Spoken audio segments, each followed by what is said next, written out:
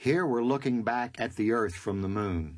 It's very beautiful. It sits in this black void, and it looks like a blue and white marble.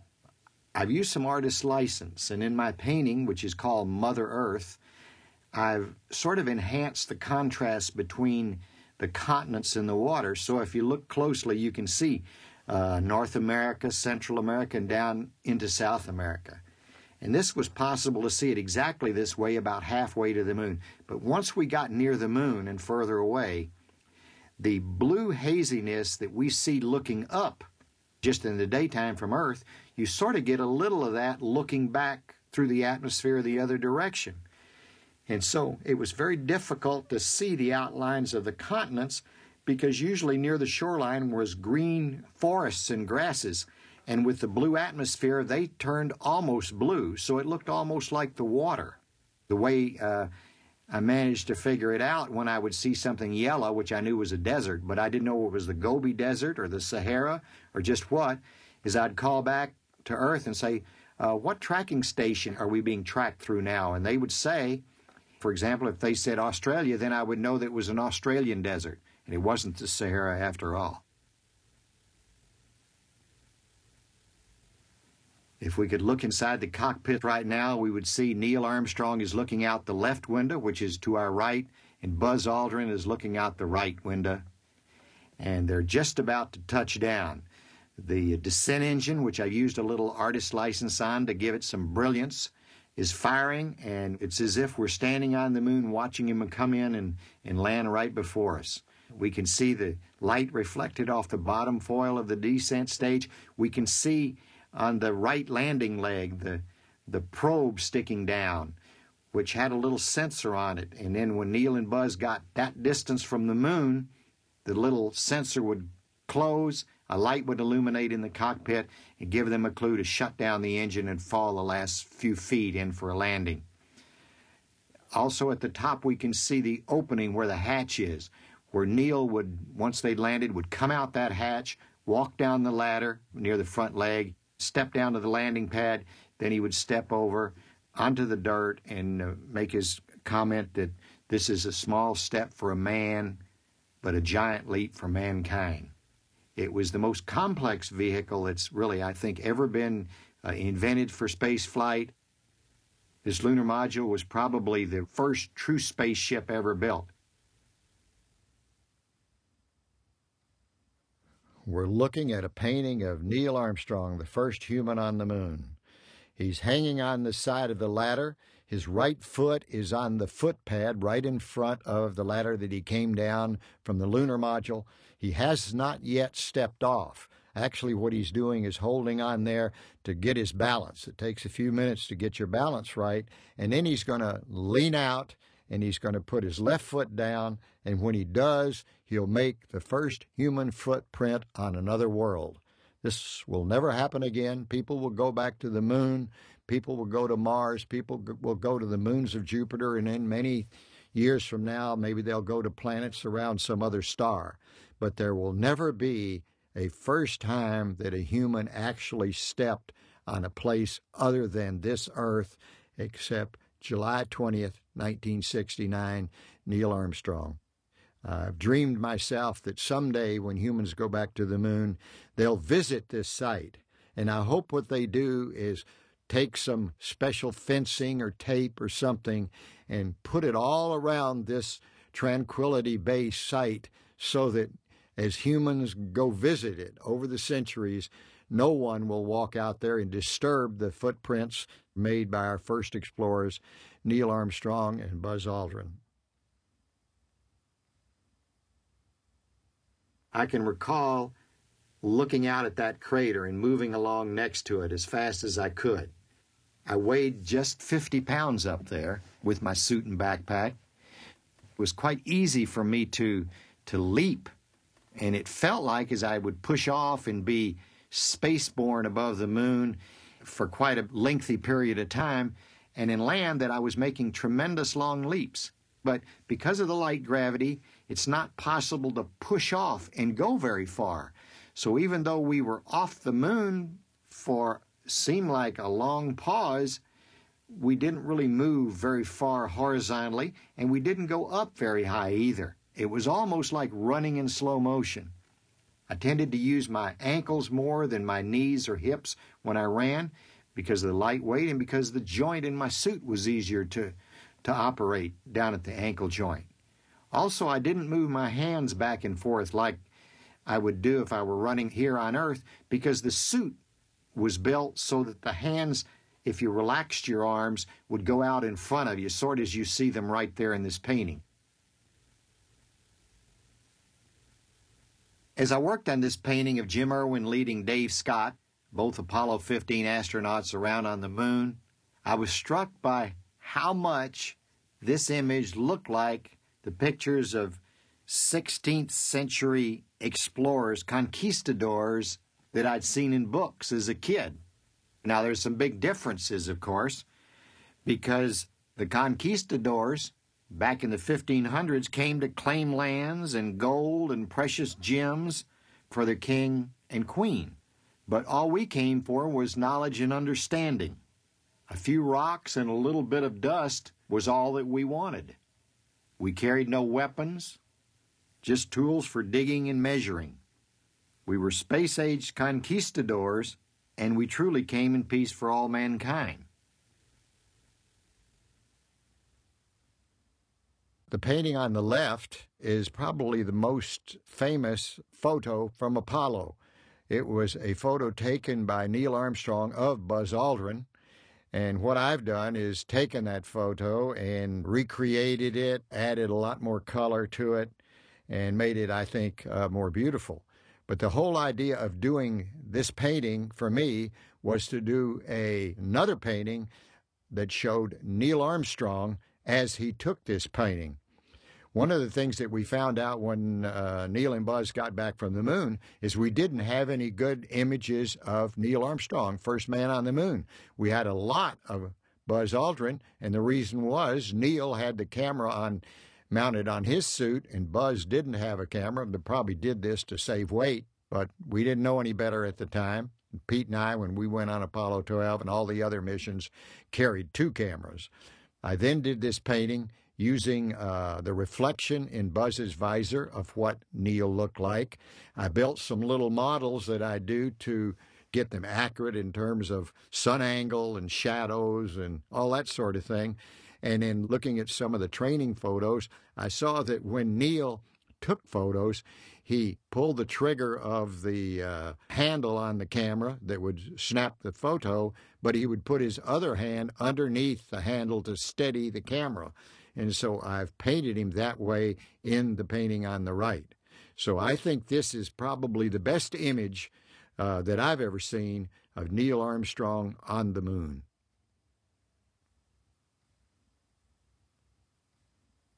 When Al Shepard and Ed Mitchell on Apollo 14 were nearing the end of their EVAs, Al moved towards the camera, and he was holding something in his right hand, and he said, "Hey, you might recognize what I've got here.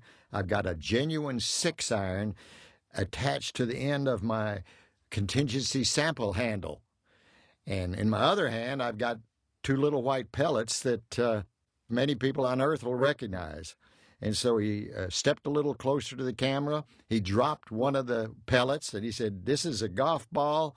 It's going to be difficult to hit because I can't use 2 hands and swing in this bulky suit, but I can kind of turn to the side here and use one arm." So he took a swing, and dirt flew, and the ball kind of rolled along the ground and dropped in a crater.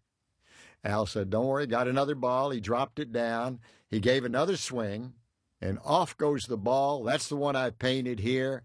I'll tell you this, when you hit that ball in that 1/6 gravity with a vacuum of space, it's going to go 4 or 5 times farther than it does on Earth, and with the small diameter of the moon, easily go out of sight.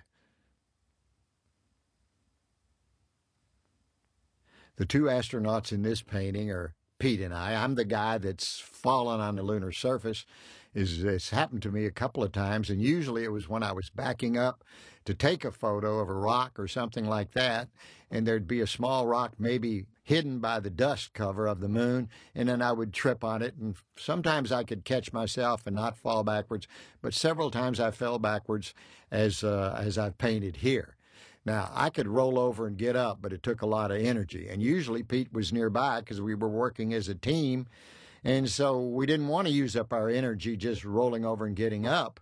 So he came over, and the first time he reached down and grabbed me and pulled me in that light gravity, I came up so fast that I bumped into him, and both of us nearly fell over backwards. But the second time I fell back like this, he came over and he extended just his index finger. I reached up with my index finger, and he lifted me slowly up to a standing position, getting ready to get back to work. And I've titled this painting, "He Ain't Heavy, He's My Brother." And I think one of the beautiful things about our Apollo 12 crew was we were all like brothers. We wanted to do a great job, but we wanted to have a good time on the way to the moon, on the moon, and on the way back home. The painting is titled "For One Priceless Moment" and shows Apollo 11 astronauts Neil Armstrong and Buzz Aldrin completing what I think was the most significant thing they did during their historic landing on the moon in July of 1969. Buzz is on the left. He's trying to pull some of the wrinkles out of the flag. Neil is on the right. He's trying to get the flagstaff stuck in the dirt and not get it pulled over. With no atmosphere on the moon, we had to put some sort of curtain rod at the top of the flagstaff, because without wind, the flag would have just hung limp all the time. So if you look closely at the painting, you can see there is a curtain rod up there that the top part of the flag is attached to. But the reason Buzz is pulling on it is the little rod didn't come out as far as it should. And in just a few minutes, Buzz lets go of the flag, and then Neil tries to put it in the dirt. He has a little difficulty because it's very hard to go into the dirt over about 4 or 5 inches. As Neil said, I pushed the flagstaff into the ground at a slight angle, such that the center of gravity of the overall unit would be above the point at which the flagstaff was inserted in the lunar surface. That seemed to hold it all right. It was a delicate balance. I'm often asked, which stories do I want to tell when I create a painting? What I've done is think and make a list of the stories that I think are the most interesting from my experiences on the moon. And I also talked to all my astronaut friends that were on the moon and asked them what was their favorite stories. What would they like me to paint that maybe wasn't on a photograph or something like that, that might preserve it long after we're gone. A story that Pete and I had was the one I've shown here. It shows the two of us in front of our lunar module, and this is the end of our EVAs, end of our moonwalks, 2 moonwalks. And as I'm walking out to collect an experiment, I see this big piece of foil laying on the surface. And it was a foil that had covered this antenna you see there, the gold antenna, to protect it thermally before we deployed it. And I thought, wow, it'd be fun to throw this up in the air. So I took it underhanded and threw it just as high as I could, and I can remember it going up and slowly turning over as it went up, and of course the sun would flash off it, so it was like a blinking light as it went up and up and up. Well, I couldn't wait till it went all the way up and down. I had work to do, so I had to quit looking at it and get back to collecting experiments, and we had to get ourselves back in the lunar module so that we could launch and head up to Dick Gordon in the command module and then head back to Earth. This painting is titled "Pete and Me." Of all the astronauts I ever met, he was my all-time favorite astronaut. I think he was the best astronaut that ever put on a spacesuit, largely because he always seemed to do the right thing. He just had the instinct in situations where nobody knew what to do to choose the best way. He could get along with anybody. He just seemed to possess all the characteristics that I admired. I painted this picture of him as he's taking my picture. You can see me as the little guy there in the visor. This was about 2 hours into our first walk on the moon. Well, it's just about this time after he took my picture, I reached down to my cuff checklist that was on my left wrist. And that cuff checklist is the thing that tells you, relative to what time it is on your watch, what you should be doing. For example, I could look at my watch and say, I've been outside 2 hours and 10 minutes. I need to deploy this experiment, take 3 pictures, align this one, tells what to do. And I flip the page, and I'll be darned if there wasn't a little Playboy bunny on my checklist. I couldn't believe it. I'd been using checklists all these years in NASA and never saw anything like that. So I ran over to Pete and looked at his checklist, and he had a little Playboy bunny on his. You can see it there in the painting. And we chuckled. We didn't say anything about it to each other on the air because we were afraid that there might be some little old ladies back on Earth that would get real mad if they knew their tax dollars had transported Playboy bunnies up to the moon. When I was running and walking and working on the moon, often I would look up to see where the Earth was. It was always about 20 degrees, 30 degrees really, from the vertical over towards the east. And I would look there and say, wow, what a beautiful blue and white world we live on. I'd look down at my feet or look off in the distance on the moon. What I saw was dark gray rocks, dark gray dirt, a shiny black sky. And I just compared that world to the one that was where we came from and where we were going to return in a few more days.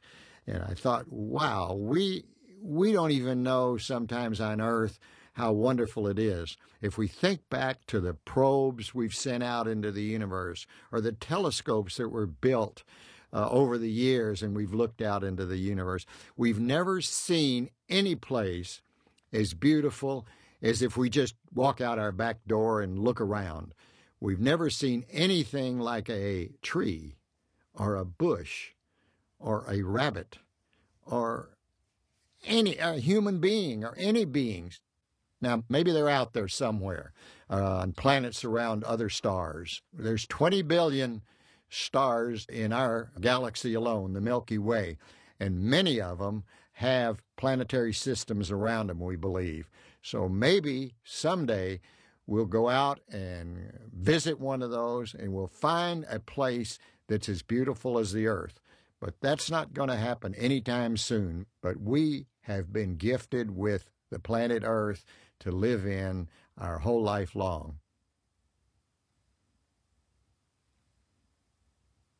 I've painted Apollo 16 astronauts John Young and Charlie Duke just unloading their rover as they've arrived on the edge of North Ray Crater. John mentioned as they climbed the rim of the North Ray, it was really a steep slope all the way up.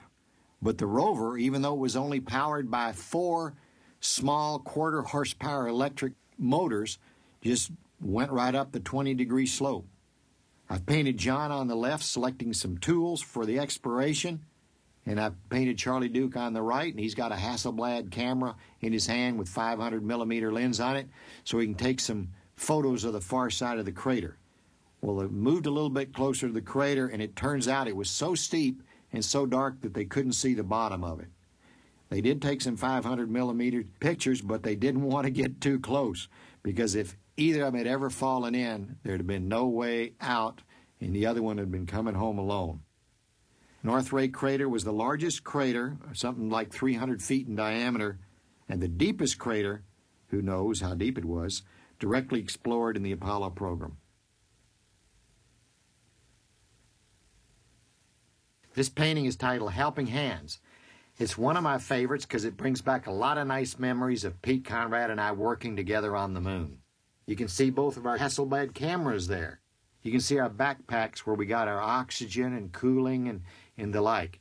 Now, when we finished our explorations, we wanted to just bring back as many rocks as we could and therefore we had to leave a lot of things that were excess weight. For example, we left both cameras on the moon, we left our backpacks on the moon, we left those control units that the cameras are mounted on, we left those gloves on the moon, and we even left the visors, and we left the boots on the moon. So we left quite a number of things up there that are up there even today.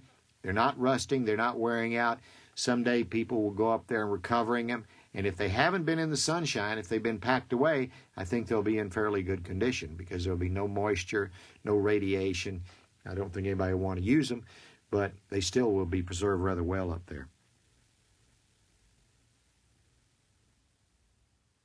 The title of this painting is Anyone Out There?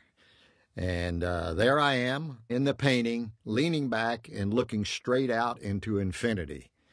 Now, most of us have wondered over the years, I know I have, are we alone? Or is there just human beings around? Or is there some higher power out in the universe? I didn't know the answer. Some people have faith that they know the answer. I never could find that faith myself. And so I said, when I go out in space, when I go on my flight to the moon, I'm going to set some time aside to see if I get any special insights that I don't have on Earth. Well, I didn't find that to be true for me. I wasn't able to get any insights either on the flight out or the flight back from the moon or on the surface when I did look up into the blackness of infinity. Some people might say, hey, you just didn't listen hard enough. Heck, maybe they're right. I don't even know. But since coming back to Earth, that was a long time ago, my feeling is the answer is never somewhere else. The answer for all of us is inside us in our own hearts. If we'll look in there, we'll find out if there is, in fact, anybody out there. Most of us astronauts were test pilots because flying rocket ships and spaceships, the closest thing to it you can learn on Earth is flying airplanes. So that's the background that most of us came from. There was one exception in the Apollo program, and that was Jack Schmitt. And we see here him in the foreground handling a small scoop, and he was a geologist. Now, when we all came to the space program as test pilots, and we knew we were going to the moon, and we had to spend a lot of time studying geology so that when we got to the moon, we'd know which rocks to collect and how to do it. Jack Schmitt had the opposite problem. He was a geologist, and so we had to send him to flight school so he could learn to fly airplanes, because everybody in the Apollo crew had to be skilled at flight. Well, anyway, here's Jack on the moon, and he's digging in the side of a crater. I can remember him doing this. I was back in Mission Control, and he could see light and dark layering in the trench wall. And this was a first, and a really interesting observation because it lets you know that there were several different geologic events that took place right there, and by sampling those different layers, scientists back on Earth could tell the difference in time they occurred and what caused each one. One of the things to be aware of is all the rocks and material there are older than any rock we can find on Earth. The youngest rock we can look at there is probably 3.5 billion years old. And you can't find anything like that on Earth because all that material has been eroded away by the wind and the rain and the oceans through the centuries. After the Apollo program was completed, the people of New Mexico elected Jack to the United States Senate. And so I titled the painting, Senator Schmitt Samples Subsurface Soil. I'm showing Neil Armstrong pushing down on the top of the box containing the rocks that he collected, and he's trying to use his right hand to operate some clamps that will hold the lid down. Neil and Buzz knew before they went to the moon that the single most important thing that they had to do, besides get home safely, was to collect rocks and bring them home. And the best way to do it was to collect them, not touching them with anything that had any human germs or human elements on it, and put them in that rock box. The box would remain airtight. That is, it would keep the same vacuum in it that there is on the moon. And then scientists would be able to open it in a vacuum on Earth, and they would have some rocks to sample that were truly in pristine condition. Well, what happened was, even on training on Earth, that worked out real great. But up here with this rock box, in the cold shadow of the lunar module here, apparently the indium got a little bit stiff, so when he pushed down on the lid, he wasn't able to push it down far enough with his left hand so that he could operate the clamps. The knife edge just wouldn't bite into the indium. Well, he did it several times, and finally at the very end he said, I'm going to give it one more shot, and if it doesn't work, we'll just have to bring it home open. Well, one more push, one more pull on the lever, and the first lever clamped shut. So we were able to get the rocks back from the moon in the vacuum they should have been.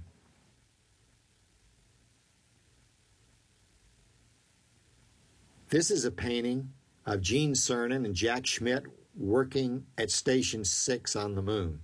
When the painting was finished, I invited Gene Cernan to come over and look at it. Well, he came over and looked, and he gave me some advice. He said, for example, the valley down there seemed a little darker than you painted it. So I changed that. I was showing him the footprints over in the right corner where he'd gone up and down the edge of that mountain. He remembered that. Then I showed him over there on the left side of the boulder, that vertical mark, and I said, this is where you took some samples. And he says, no, I didn't use my sample tool there. I just went ahead and used my hand, and I scraped some dust off that boulder and brought it back for sampling. I talked with him a little bit more about it, and he says, you know what I wish I'd done? And I said, what? And he says, I wish I'd written my daughter's name in the dust of that boulder. Well, his daughter and my daughter were friends, so I gave him a piece of paper, and I said, write her name on this piece of paper in your handwriting like you would have. And so he did. Her name is Tracy. So after he left, I got out my paints, and I wrote Tracy's name there in the dust. And I retitled the painting, Tracy's Boulder. And it's one of my favorites, and I feel real good about it every time I look at it, because I think of all the money I saved all of us taxpayers, because he doesn't have to go back up there to the moon and write Tracy's name in the dust. As an artist, I could do it for him. I've painted Dave Scott on the plains of Hadley, which is the area they landed on. Their Apollo 15 mission was the first one to have a rover and the first one to land in mountainous areas. The first 3 flights of the Apollo program, we landed in relatively flat plains because we weren't sure how accurate our guidance system was going to be. Well, we can see from the background that Dave's crew was able to use the improved guidance system and procedures we developed to land safely near some mountainous areas and go over and take samples from those kind of rocks. I painted Dave here saluting. I recall the words at his press conference when he said, you know, we went to the moon as trained observers in order to gather data, not only with our own instruments, but also with our minds. Plutarch, a wise man who lived a long time ago, expressed the feelings of the crew of Apollo 15 when he wrote, the mind is not a vessel to be filled, but a fire to be lighted. In this painting, we see Jim Irwin. He's one of my favorite astronauts. I got to know him real well because he was my backup on Apollo 12, and then he went on to fly Apollo 15. This is a painting I did of Jim Irwin as I think he would like to be remembered. He's dead now. He died of a heart attack some years ago. And Jim was a guy that you could always count on, very quiet in demeanor, very easy to like, easy to work with, but I had no idea he was as religious as he turned out to be. He quoted several biblical passages when he was on the moon, and when he came back from the flight, he became an evangelist and started an organization called High Flight. One of his comments was, the most important thing wasn't that man walked on the moon, but Jesus walked on earth.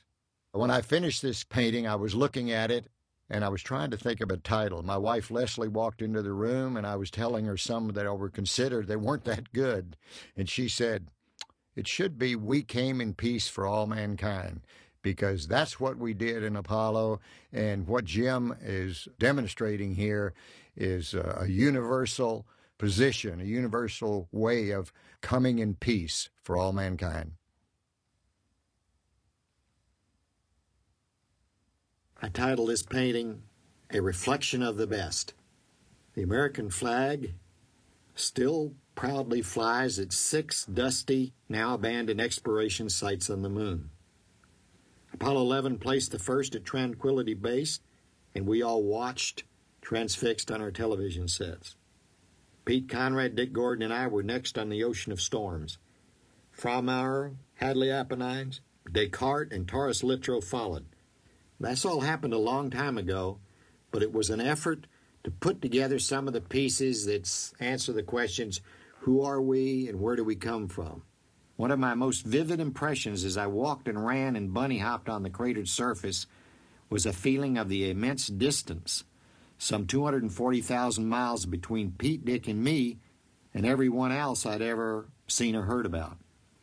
Also on my mind at this moment was the knowledge that a lot of sophisticated hardware would have to perform as advertised to get us back home again.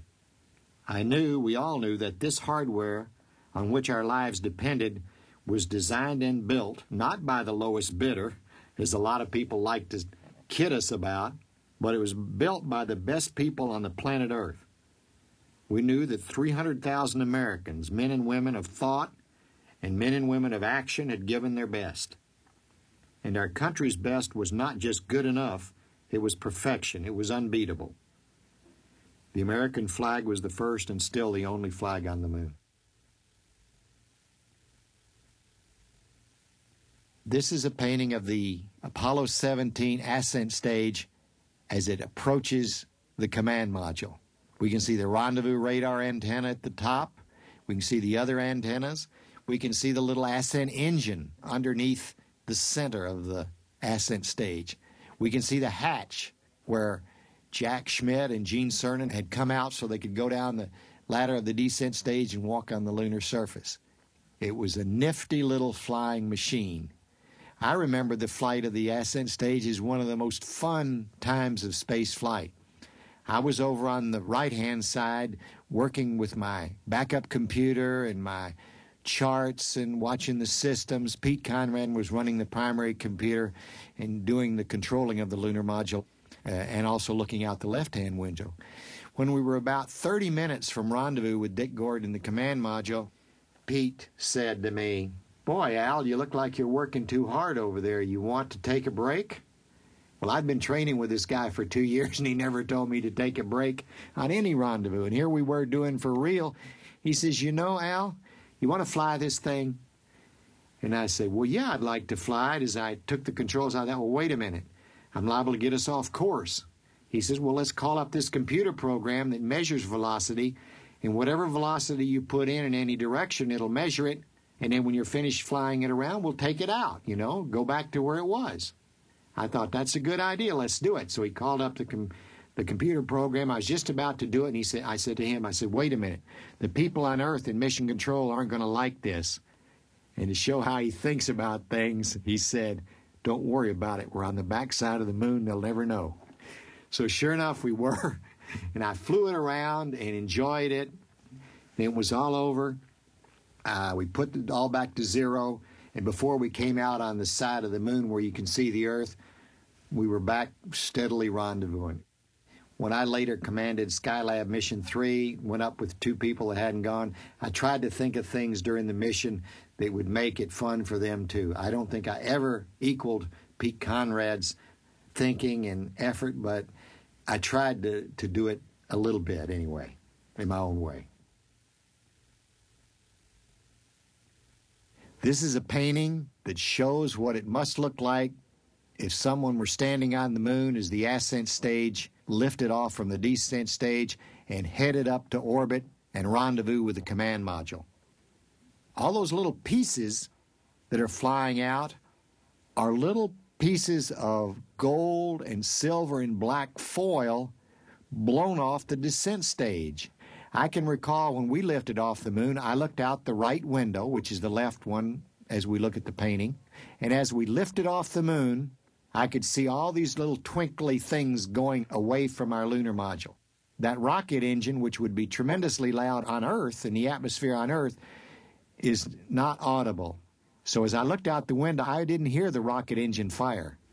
It was almost magical. I knew that our life hinged on that one engine, and it had to burn, for, in our case, 6 minutes, 3 seconds.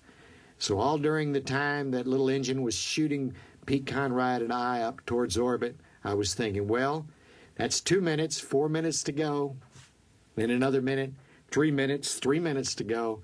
If that had ever quit, which it never did on any of our missions, the little lunar module would have fallen back and impacted the moon, and in our case, Dick Gordon would have had to come home alone.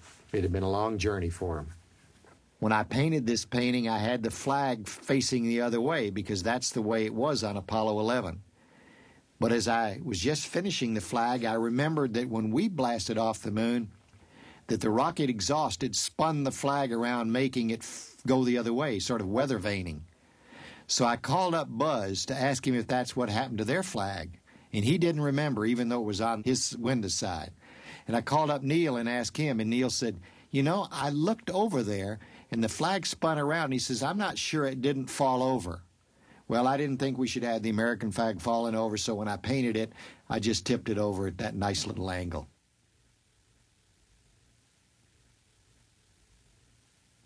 That's How It Felt to Walk on the Moon, is the title of this painting.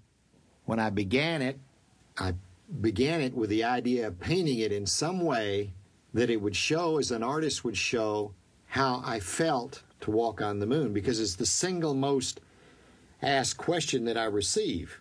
Well, I used an image of myself there, and I first began by making me all gold, because I thought, you know, that's how I felt. I felt really so happy about everything. I was so glad to be there. It was a culmination of everything I'd really trained for in life, and here I was. And so it was a golden moment.